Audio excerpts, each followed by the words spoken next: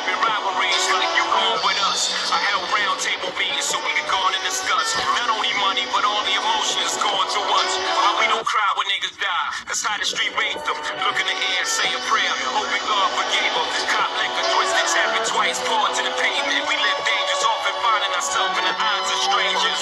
My dream is big, and in it, my team is rich. As seen through the eyes of a nigga who ain't seen shit. Back to live action, I'm packing, I'm still in the mix. Like no hits, I think I'm going over your head a little bit. But I let you know I change lanes when I roam through town. Stay free and be more professionally known as now. J motherfucking C. And with that said, back to Sean Carter the Hustler. JC is dead.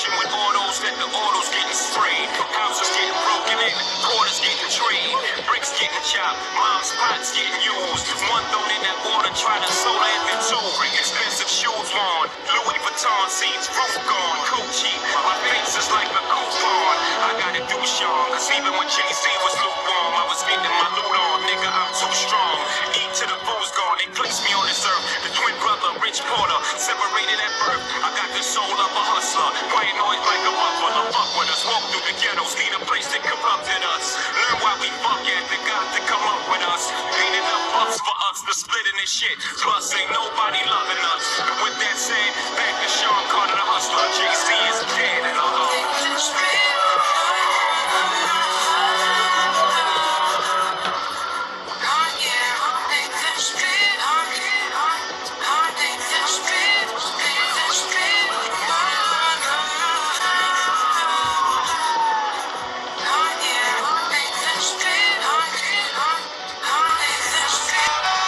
I remember when the block would be hot and full of 12.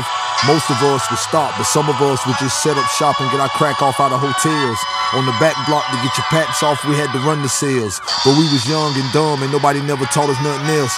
Everything we learned, we taught ourselves. It wasn't until I got caught and charged with the intent to sell that I started to realize and understand the difference between life and death. So if I was gonna live a street life, I might as well prepare to be in and out of jail. That's what I told myself. So I started setting money aside for bail, cause I was transporting pounds of kush and grams of white girl eating quesadillas, nigga. Yeah.